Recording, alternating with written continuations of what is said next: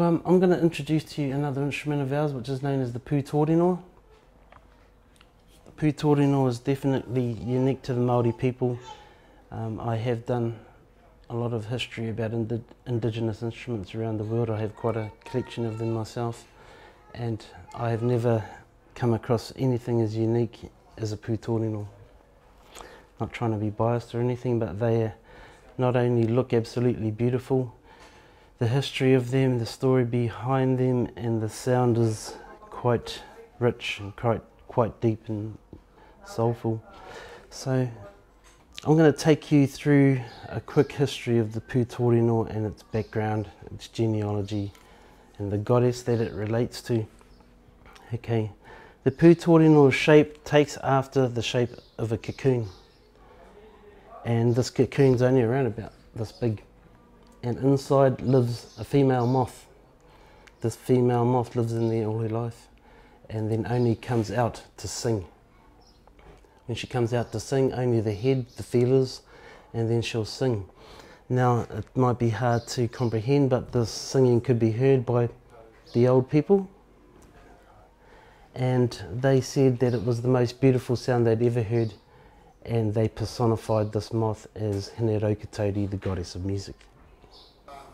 It's very unique, the style of the way we play our instruments. There is no wind split like normal flutes, there's no reed. You have to create a wind split yourself. So the basic technique of playing any Maori instrument is blowing off the side.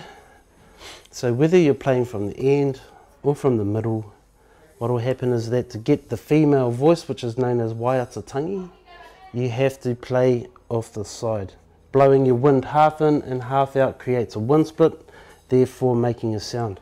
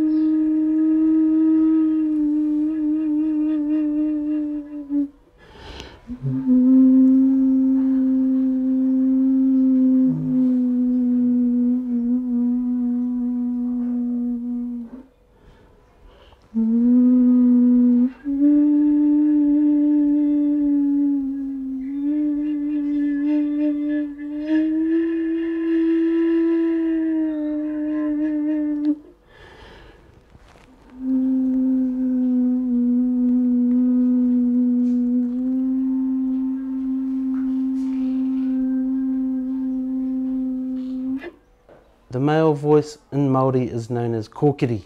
Kōkiri is like a signal to move forward or attack or go, you know.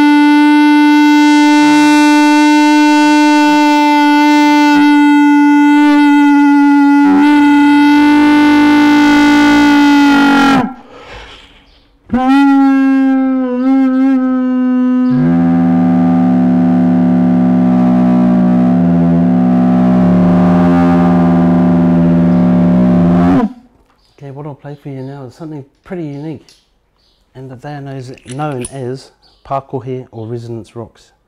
So I'll just let them speak for themselves, and hope we get some good sound from this.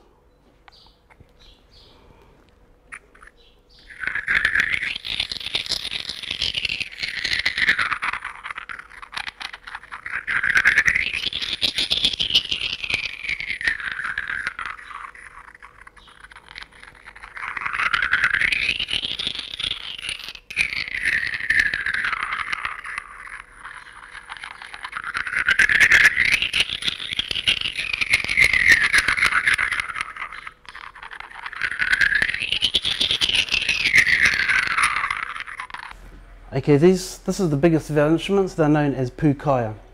Pounamu are war trumpets. War trumpets would signal here we come or here they come, and you're in imminent danger. Get to your safe places, or do what you have to do to keep safe. Pounamu is a war trumpet. A pounamu is saying here we come or here they come, imminent danger, beware. They were also used in other significant occasions, like the birth of a significant chief or chieftainess, someone of high rank. Maybe they were also used to signal long-range messages, almost like Morse code, It would be heard from quite a distance. Also used to open new buildings like a whare tupuna or an ancestral house. But any significant occasion these days, they are not used for war. In fact, they are more used these days for more joyous occasions.